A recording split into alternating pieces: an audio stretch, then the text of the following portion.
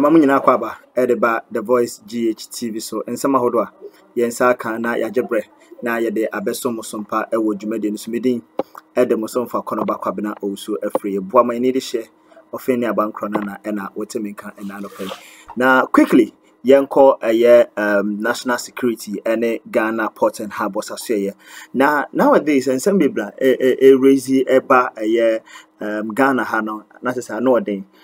We have some people that have been going to abroad. Now, one more person, one more day, and near my free abonting, but fear.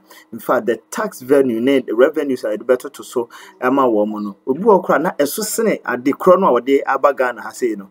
And to be frank, and near my coso, a wohono, I know a thing.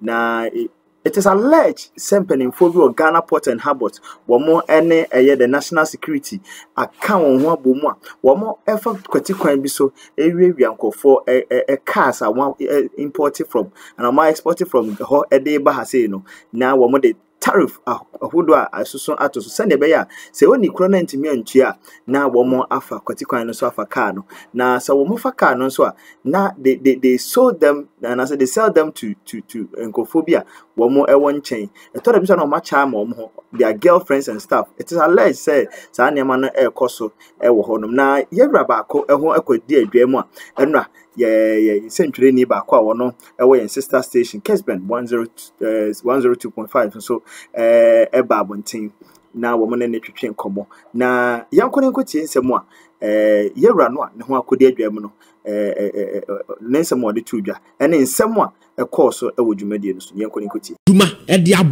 machine ko 5 machines ani kwame a odi be ya adwuma e dia boa Ghana kwame agye no kwa papa ne beka na kosam wa ha say enra nana madi ne birthday the man was sitting there said looking for me and was explaining to me how the whole thing happened kwame a shewa reho kwame nipe wo nyina financial security ni customs they create a system mechanism na the technicalities and legalities near their bombardeo na unisika ni aye ade ne saa na kwa ni afo aja udu bi say yes obi timi to etimi di koja obi say I need this thing dem ebia ebi betwam bia mo alert me oh sir oh come yes oh sir baby kwame me catch on oh here product me say kwame otimi catch on say me here sa microphone we be is very effective microphone me nya be to any time that ebi be come ko you alert me kwame on be gije free wisdom obi here can be a particular car customs they'll find a way and they will tell you say on ba catch me say someone who say ebia ba mo alert me and the me sure say Range Rover ka ho oh kwame no fe say dia nya yi kura ya January jeto okra ya je na amade kwame wo mo beje jumo kwame wo mutu ha omudia me say we eye communal labor say Ghana and central for the na ya ke hubom near the best 1 month say aduma we wo mo sisi nkrofo because enkrofo a kwame akobo brawa brochire obi wo ha otuba na dwe ne se onko biem etinu nuoma nyina ne na japade a odi be investment yetimi sisi no custom kwame ne yaje no money national security for. And you see the most annoying part is that the national security no omo na say ko bi bu or customer you go and lodge a complaint so that fight support they will rather connive for them no mabu. That's what's going on in this country. Some of them kwame some of them enya buy we nku anwo asem ne ye akoso ache oko national security o custom now we are strict akwame ekoyon be fa so a ye be you head papa ya na say there you omde ye yeah okay ye be you kawasi yesua no ne enim say kawasi ye di paboni ni sa ne kure enya ne kure fi say no one pray man kofo enisu se sakas mo girlfriends. And you can complain the name of what? Yes, and you could complain about Professor Mills or hard or having your Pamo Kawson and the quite bed them. No, Mr. Almost is in Crawford. Yes, it's in Crawford cast.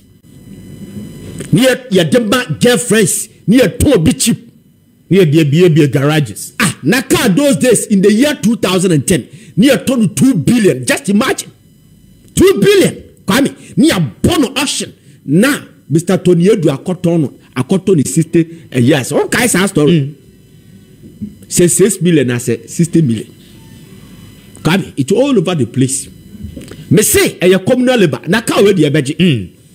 Nana Andra Mirefi, na Mandra Mirefi, my phone number no Antuja, for Enfanchemi, Mame Enfa number no Antuja, or the such complaints, Obefre numbers are made Antuja, producers no Ebejoso, na Afeya follow up medical Canada, Pacho, and Como Nana, my encanet here for Tiasia, her phones on Tiasia.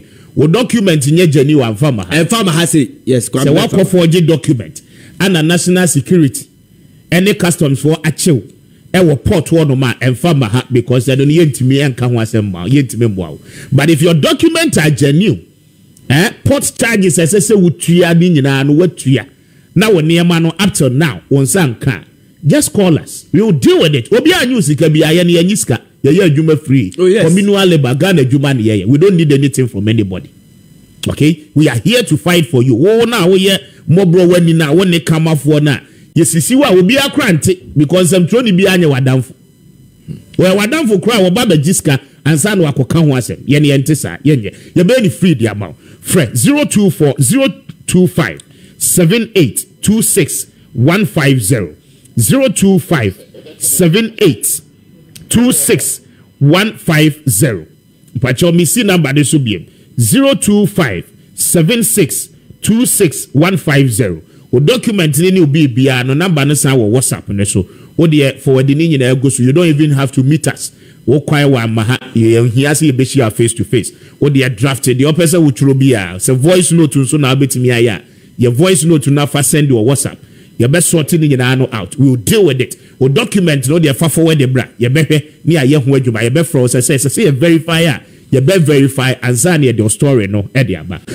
Mami tio budget in a botchina. Yeah, budget in a botchina. Na kwame basic card your budget. Your budget can here. You so sad. Yes. You so sad. You be ya ne be can here. You so sad.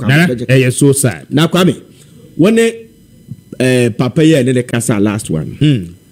Na o yes suggest before sa renal dialysis say ka COVID-19 level yan convert committee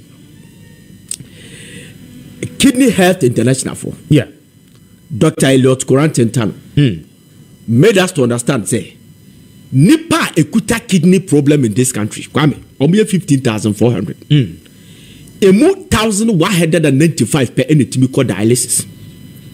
Equada machine. So the rest they don't have money. 7.something%. That means that less than 10% per anything called dialysis. Not because omania, not because not because of anything, because of money. Papa ya wadene pe eto tu ade ni man ko was for Ghana. I ho beda ho audacity one Mr. Opoku Kolebu kwame. Check dialysis no kwame. Month bia every week bia no 765 cedis. 765 cedis every week for a session. Then times 4 ebama 3,060. Times 12 ebama 36,720. Kwame, if you don't have 36,720 cedis in a year, Kwame, you die. This kidney issue, we appeal to government to say, a bind draw programmer, you bet me they are subsidized and I say, Kwame, you bet me a fat candy for free of charge. Because if you have 15,400 people, we are the 16,000 crowd, Kwame. Necessary 300 and something thousand a month, a million a month. What the calculators are for now, it will give you at least about 600 million, which is $50 million. Kwame, aban bet me a draw program. I bet me a cater for them. People are dying. And so unye bia and also be bia. I will book a Kwame asma ye kai hu asam da. Don't yes. Eyare ho sam omo mukuta kidney problem Kwame. So ko kolebu uko konfanochi. Normal salary, productive time that somebody has to work. Or spending the whole day at hospital because of your friend said dialysis. Wanya and twas for Kwame or ghtrending kwa. Obi o ha the thing can na nka Kwame we niska be a onya professional.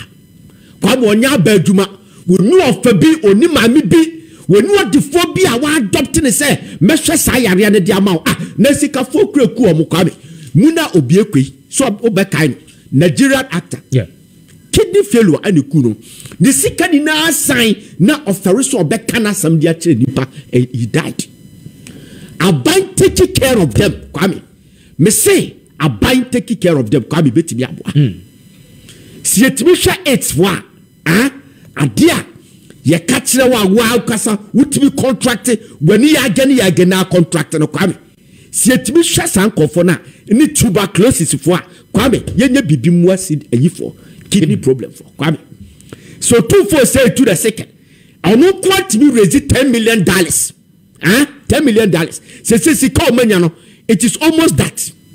Kwame. So no quite me a Ghana bet me raise $50 million a year at the abwa kidney for. Ghana hospital. And go for who did do Kwame. CT scan machine. Kwame CT scan machine. It should be free in this country. Na me ba ma menye adwo